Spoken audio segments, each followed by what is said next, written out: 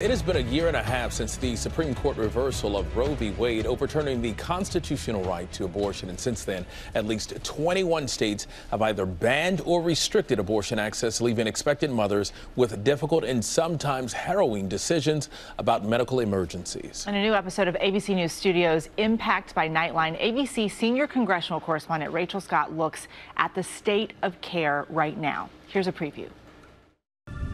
A room full of women with searing stories of trying to get medical care, but state laws have tied their doctors' hands. The stories will break your heart. Risk for blood clots, infections. Every single one of my son's organs were growing outside of his body. Torture. That is torture. That's monstrous. Torture. Missing the skull. Women and doctors sounding the alarm that something has to change. Is 25% chance of death, is that enough? Does she have to have a 75% chance of death? Who gets to decide? You're not fatal enough, or you're not sick enough. It's like, in what world are we living in right now? Many of their husbands also felt the urgent need to be here, calling on men across the country to join in protecting pregnant women fighting to live. Can things change without the support of men? No. Imagine if this continue to keep going and we don't step up as men, it's going to be a lot of casualties. A lot of women are going to die. A lot of us feel like the protectors of the family. And then now we have outside sources telling us how to be fathers. It's not only a girl's dream to have a child.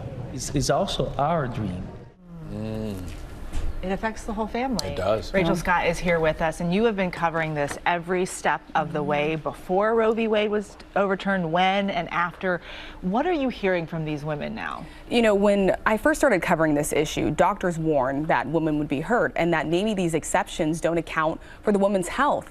And so we started hearing the stories of maybe just one woman. And the longer that Diane and I reported on this, the more women that we found that ended up in this very same scenario. But I think it's important to note here that the ripple effects are extremely far-reaching. Doctors are leaving these states now. They've seen a drop in OBGYN applicants in these states with restrictive abortion bans. So the impact on the healthcare system as a whole is extremely far-reaching. So what surprised you most about your conversation with these 18 women?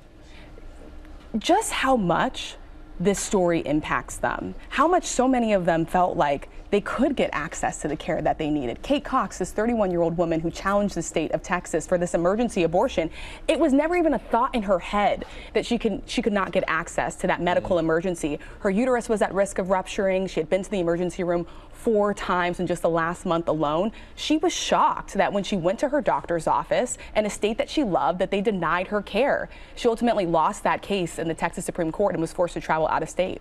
You talk about that headline that we've heard so much about here in the most recent days. In Texas, we're also seeing a woman coming in Kentucky, suing the state of Kentucky, trying to get an abortion there. Is this something that you think we may start to see more and more of? And that's what advocates are saying, that Kate Cox certainly opened up the floodgates. And then you heard from that woman in Kentucky suing the state there for the right to an abortion, that we could see more and more women coming out of the shadows to share the story. And for all the women that we got together in that room, there were so many more that told us they experienced the same exact thing. Some of them were very nervous to even speak up. And we even had one woman who had a medical emergency the night before her interview and couldn't come. Oh, wow. Fascinating reporting and a much needed conversation. Had on both sides. I'm glad you brought the men in as well. Yeah. And you can see the entire Impact by Nightline special On the Brink with Rachel Scott and Diane Sawyer. It begins streaming tomorrow only on Hulu.